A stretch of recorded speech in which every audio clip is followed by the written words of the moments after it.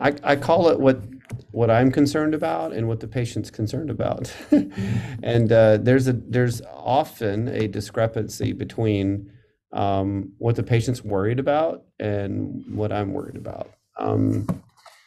And so, but they're both important. So when a patient comes in, I tell the staff, I says, I want the patient's concern listed, like what they're concerned about. Like they may be focused on their ability to get back to work. I have some patients like that I see for workman's comp injury. She had a finger infection, and as soon as that infection goes away, then she can go to work full time without any restrictions. That's what she's mostly concerned about. I'm concerned about the fact that the finger is having a hard time healing because her diabetes is completely uncontrolled. She hasn't seen anybody for diabetes in months. She's a type 1 on insulin that she's getting from the pharmacist without a prescription.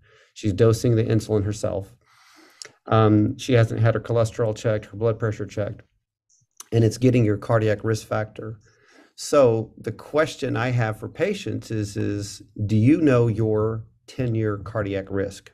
There's a billboard in San Antonio that says, do you know your risk? And that is exactly what it's talking about. It's a new score that's coming out that a lot of people don't know exists. And you get it by calculating, it's a mathematical formula from your blood pressure and from your cholesterol.